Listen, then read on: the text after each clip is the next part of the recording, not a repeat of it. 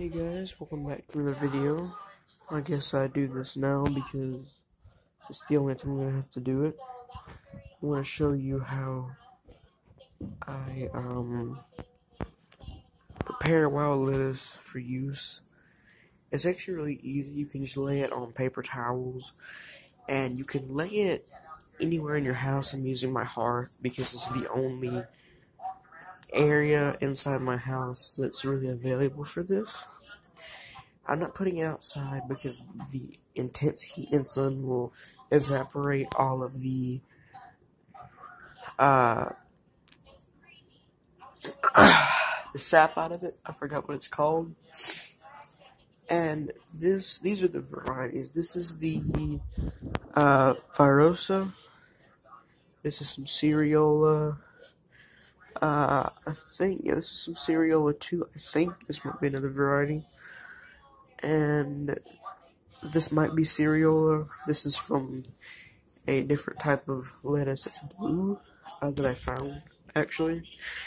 All these other ones have yellow flowers. I think this is Cereola, just off of a different plant.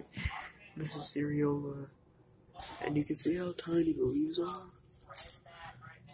compared to this. And this one's by my air purifier.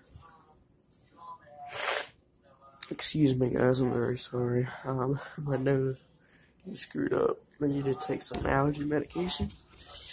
Here is my air purifier.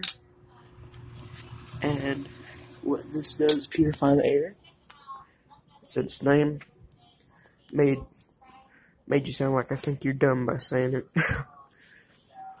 In this bag, I have some seeds, and I just let them dry naturally in here. And as they dry every couple of days, I'll shake the bag, and I'll get some seeds out of that.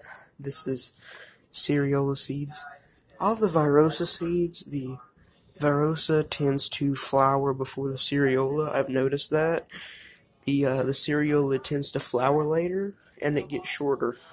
So, I have maybe three varieties of cereal. I actually think I have a Virosa seedling in my yard right now.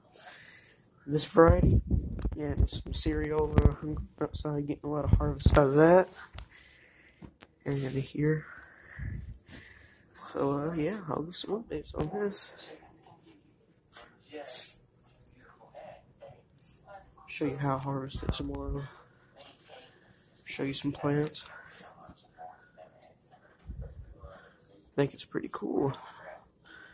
Love you guys. I'll see you in another video. Bye.